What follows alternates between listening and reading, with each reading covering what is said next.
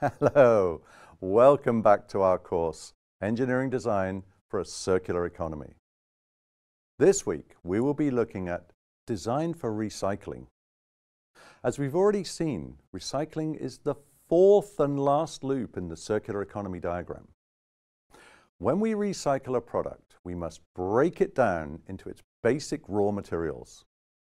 Not only do we destroy the energy and value that were put there in the product, but we also need to invest new energy and resources into the recycling process.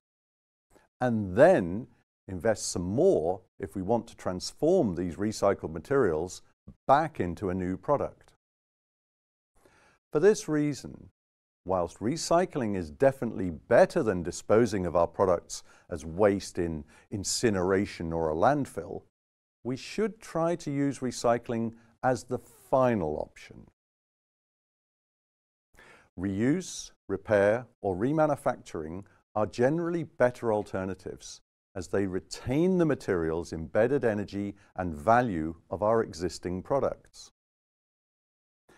With this in mind, we can design our products in such a way when the time comes to disassemble and recycle them, we can do so in a way that is most effective and economical as possible. How to do this will be the topic of this week. Armin Lohengel, professor at TU Clausthals Faculty of Mechanical Engineering, will take you through the processes behind design for recycling.